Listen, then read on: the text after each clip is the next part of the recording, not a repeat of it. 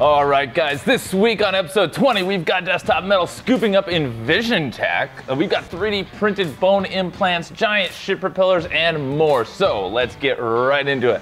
Starting out, we've got publicly traded Desktop Metal has just purchased EnvisionTec for $300 million in stock and cash. Now, Desktop Metal says that EnvisionTec has one of the strongest intellectual property portfolios in the area-wide photopolymer 3D printing market, counting over 140 issued and pending patents, which Desktop Metal believes includes blocking intellectual property. It also mentions that they have over 5,000 customers, 1,000 of which are using it for dental end-use parts. The company counts Cartier, Ford, Hasbro, and others among its customers. And they mentioned that EnvisionTec has a broad library of over 190 materials, featuring photopolymer resins with material properties in line with or exceeding those of thermoplastics, and multiple FDA-listed 510K cleared resins for the manufacturing of medical devices. It also states that this will expand and complement Desktop Metal's channel. Desktop Metal CEO Rick Fulop said, "I'm thrilled to partner with Al and the EnvisionTec team to bring significant growth to the additive market. EnvisionTec is a true pioneer and responsible for many of the leading technologies widely used today to produce end-use photopolymer parts through additive manufacturing."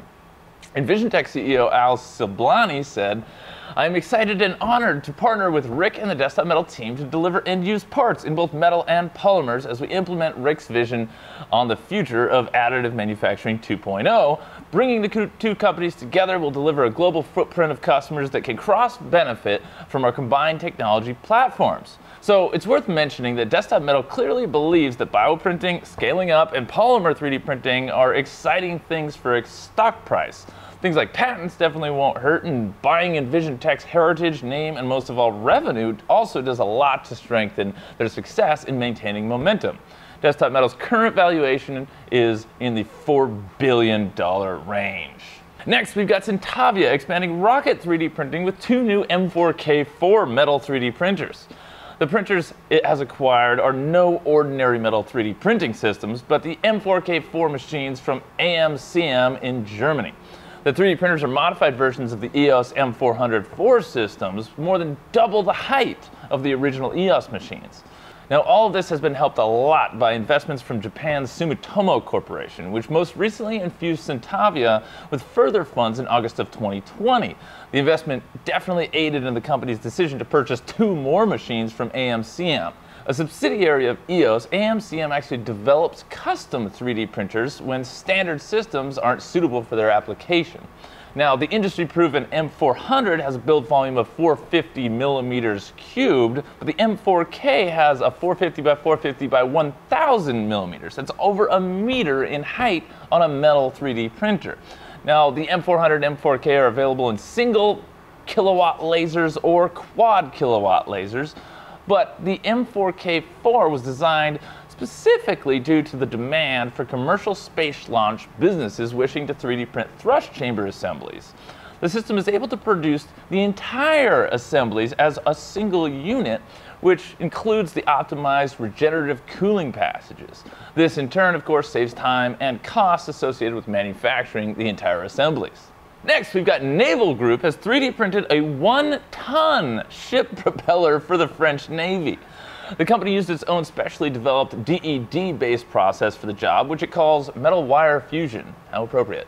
Sporting a 2.5 meter span and 5 individual 200-kilogram blades, the propeller is reportedly the largest thruster of its kind to be 3D printed, and the first to be manufactured using Naval Group's own process. Now, while the 3D printing of a propeller is a major accomplishment, it's just the first step in a whole new development phase being undertaken by Naval Group. Running off the back of this successful project, the company is set to focus on redesigning other maritime components that could benefit from 3D printing. Now, along with the weight savings and the significant reductions in lead times, redesigning parts for 3D printing can increase energy and thrust efficiencies, and even the acoustic discretion of a component during stealth operations.